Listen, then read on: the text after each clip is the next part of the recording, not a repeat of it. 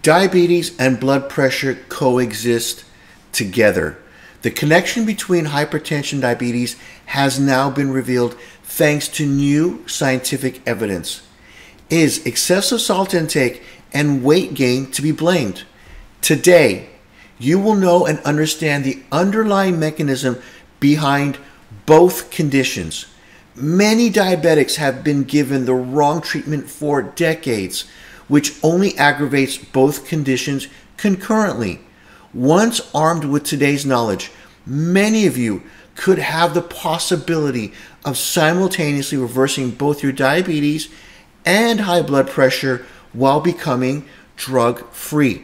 How amazing is that?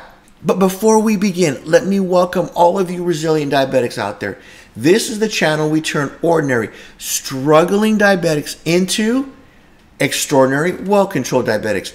If you don't know who I am and you are brand new to this channel, I welcome you.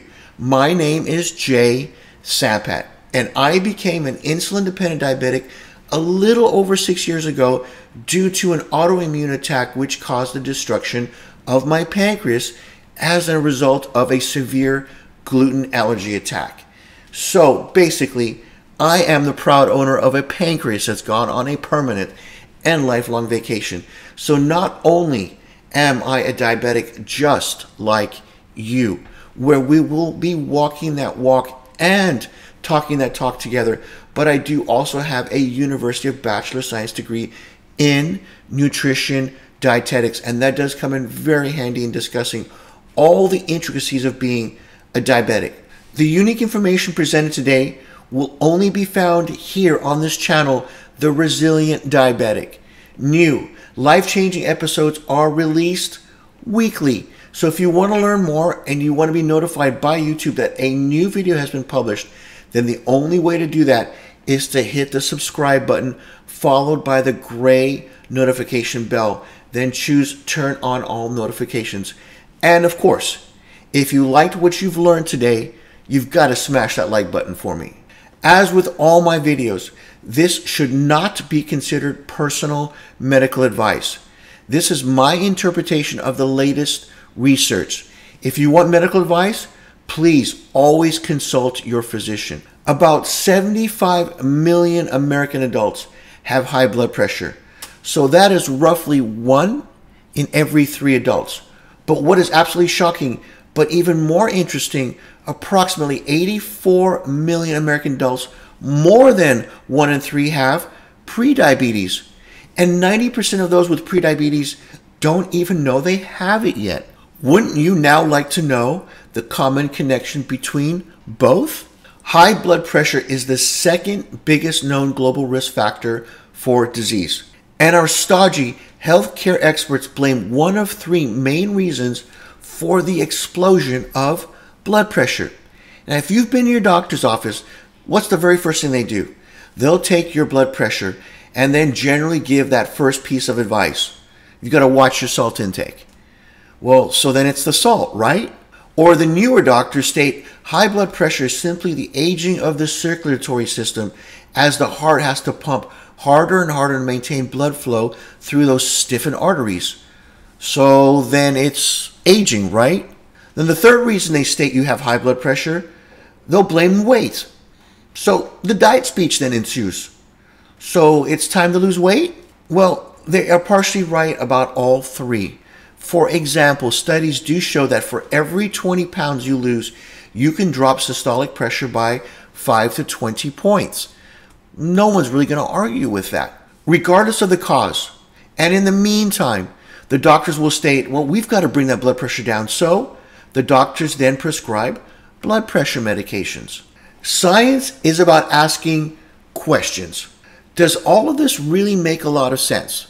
How does weight affect blood pressure physiologically or at the cellular level? How do you account for those with high blood pressure issues who are not old, who are not fat or overweight, or consume high amounts of these highly processed salt-laden foods? So the million-dollar question, is it possible that some aspect of diet, if altered, is the true determiner of blood pressure?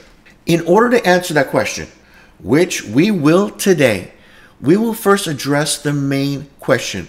What is the link between diabetes and blood pressure?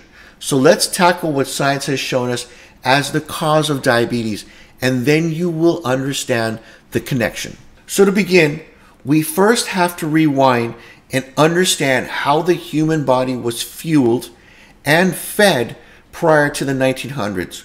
One must understand the human body was first designed to move and to be active. It is built, hardwired into our DNA. We move and we were in motion all day long. And that physical activity was expanded to gain and acquire one thing, our food. So basically, one ate accordingly to fuel the body for the whole day. And what types of foods sustained mankind from day one? Nutrient-rich, protein-rich foods. Past generations had to hunt and to gather, or in modern society, they had to walk to work. They had to walk home. They had to tender the farm. They had to physically work throughout the day without any of the modern comforts. What's more, they only ate once to twice a day. Hard manual labor was the cornerstone for mankind from day one. From the second one got up from bed till they went to sleep, they were in motion. Prior generations did not get up, eat that quote-unquote healthy bowl of oatmeal, whole breads, milk, juice, all carbohydrates, then get into the car, drive to work, take the elevator up, only then to eat more carbohydrate snacks and drinks, sit in front of the computer for a few hours, get back into the car, and then go have lunch somewhere. Eat some more carbohydrates like a sandwich with some kind of chips, carbs, drink carbs, go back to work, probably have another snack, and then drive home for another heavy carb-laden dinner, sit on the couch, watch a little TV while eating some more carbohydrates as a snack or dessert.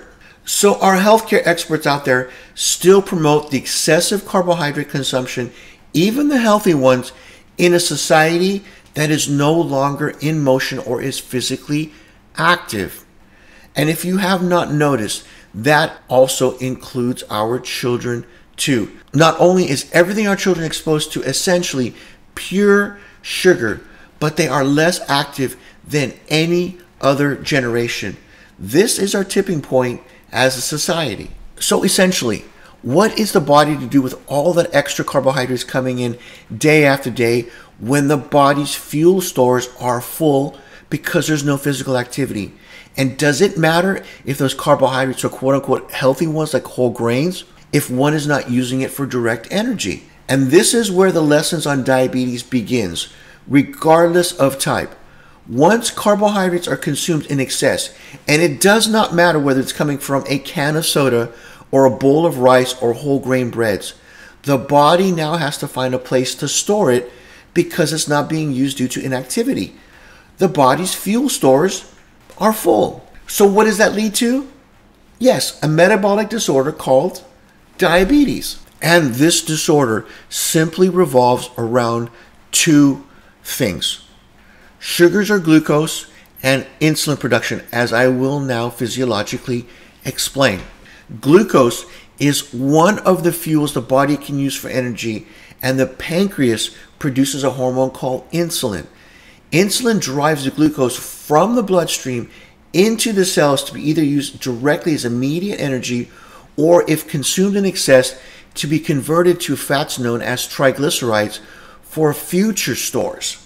These triglycerides are then stored in a number of locations depending on one's genes.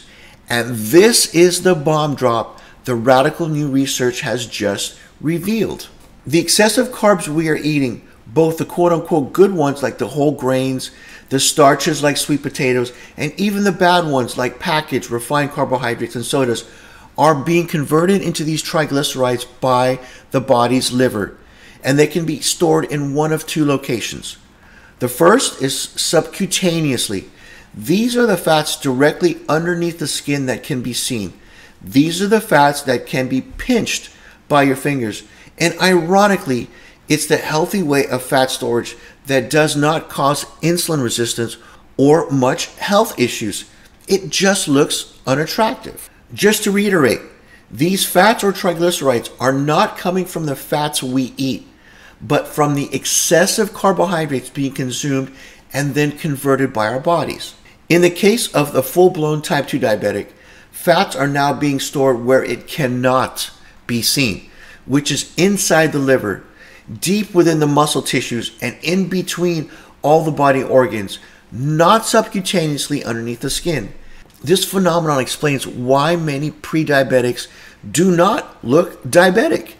They are not fat or obese in any way. Some are even very skinny.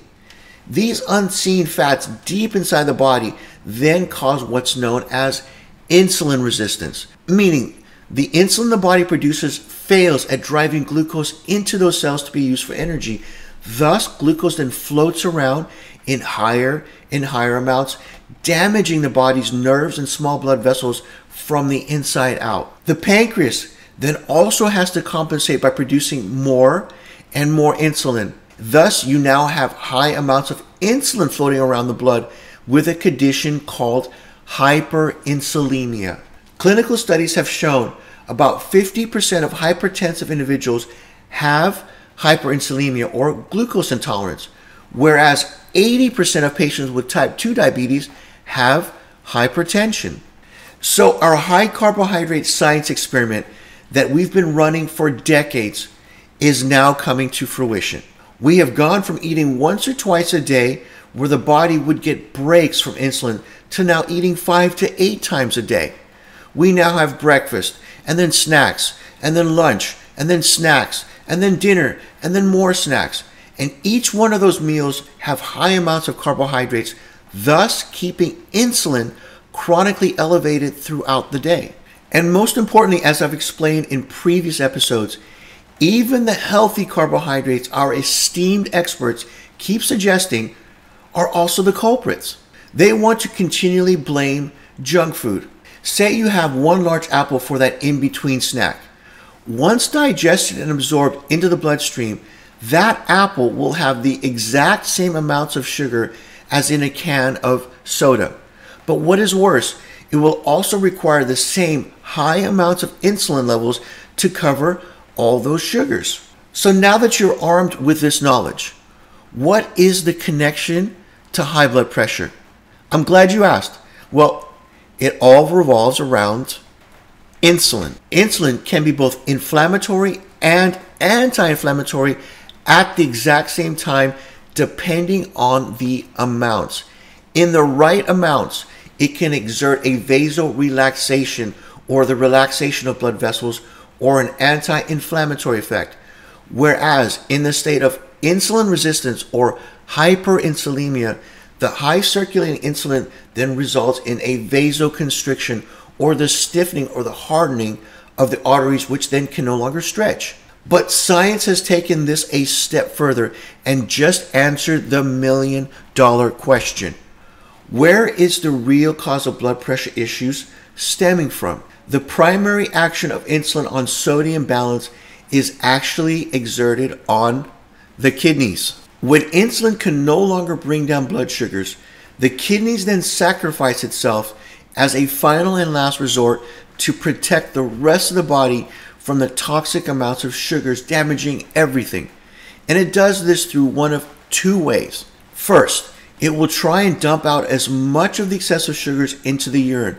But during that process, the sugars are physically and mechanically tearing apart all those tiny, delicate filtration systems the kidneys possess. The kidneys, through a process of survival, are also reabsorbing all of the sodium in the blood back into the body.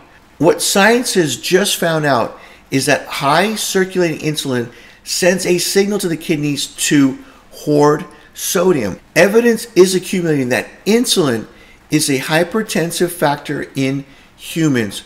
The involved mechanism is a sodium retaining effect.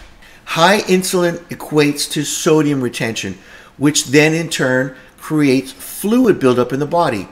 All of that fluid plus the excessive insulin, which then constricts and stiffens our blood vessels, then adds exponentially to the problem. So what is one of the treatments we are all given when blood pressure issues arrive? Well, lower your salt intake. But as you now know, salt is not really the underlying issue. It is the excessive amounts of insulin. From what? The resistance issues due to excessive amounts of sugars, starches, carbohydrates eaten, both the good and the bad. But on the other side of the equation, and due to other genetic conditions which do not involve diet, blood pressure issues are very serious and for many do require medications which do save lives. Your doctor's main job is to treat the condition with medications, not to find a cure for you. That is actually your job.